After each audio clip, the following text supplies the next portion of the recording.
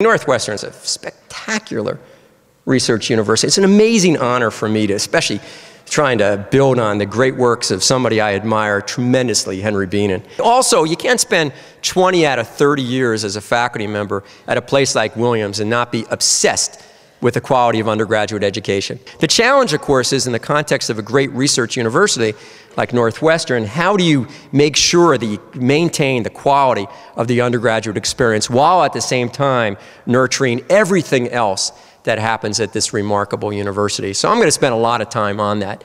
I love undergraduate students. I can't wait. I'm having dinner at one of the dorms tonight. I'm sure that's going to be a great culinary experience.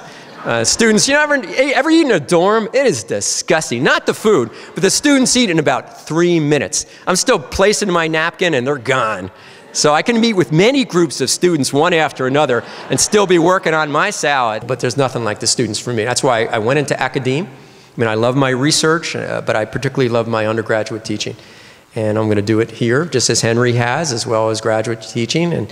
And I hope to be as involved, with the undergrads as they would let me be. You know, when you look at this class size, when you look at the clever interdisciplinary programs, when you look at how the 11 different schools, the 6 of them undergrad, how they all interrelate, when you look at the research opportunities, the performance opportunities, for the undergrads, it is remarkable.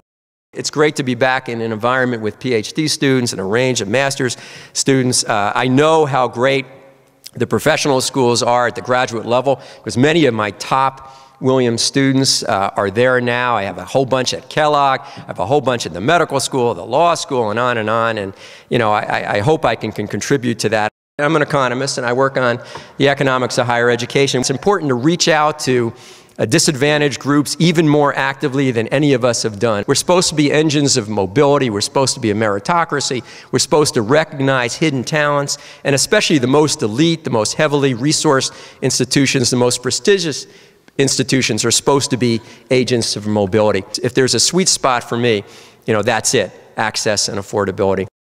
In addition to the strength of an athlete, the president has to have the wisdom of Solomon, the cunning of Machiavelli, the courage of a lion, and the stomach of a goat. This gets back to eating in the dorms today. I have the stomach, and I hope to prove to you I have the rest as well. So thank you.